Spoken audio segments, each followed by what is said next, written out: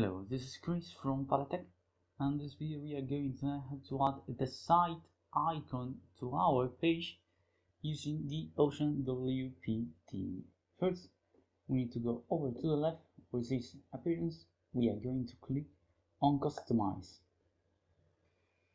Once we are on the Customize section, we are going to the left bar, and where it says Site Identity, we are going to click.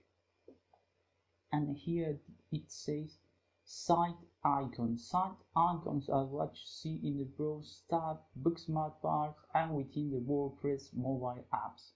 So we need to add an icon that is square and at least 51200 by 51200 pixels.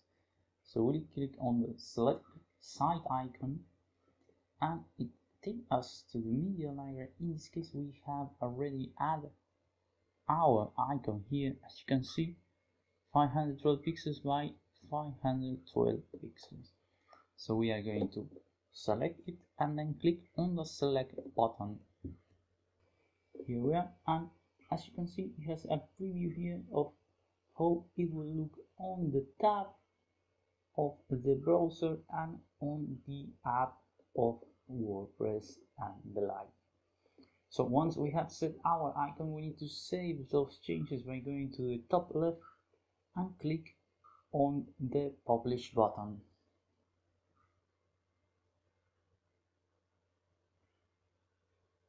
So that's it. We have added our site icon to the page in a quick and easy manner using the OceanWp theme.